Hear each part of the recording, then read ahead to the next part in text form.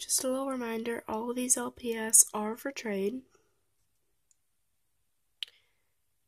It'll take a few weeks before I can actually trade.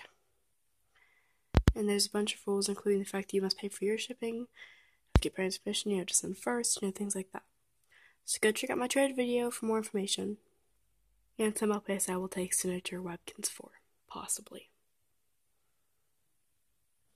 Hey guys, so today in this video, as you can probably tell by either the title or the fact that I am holding a webkinz, in this video I'm going to be doing a webkinz collection. I don't actually have all my webkinz.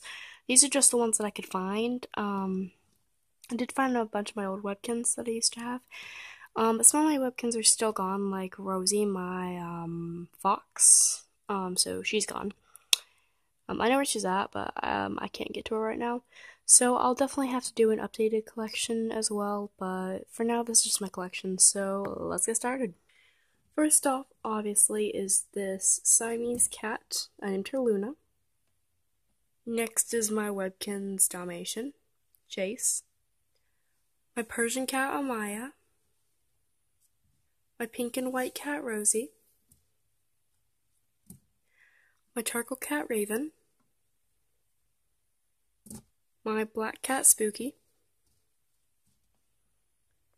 My webkinz husky, Shasta. My sherbet Bonnie, Galaxy.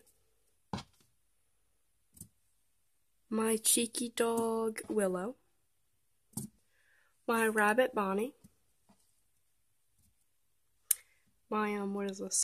My littlekinz horse, Cole. Roxy, my Portuguese water dog. Lavender, my brown dog. Princess, my pink and white pony, I think is what it is. My gray Arabian, wherever that is, Skylar. And the last one that I can find is my Clydesdale horse, Charlie.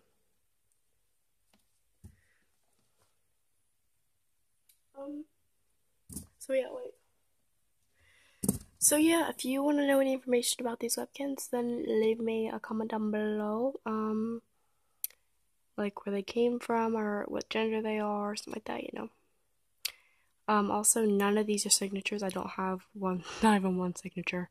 So yeah, bye.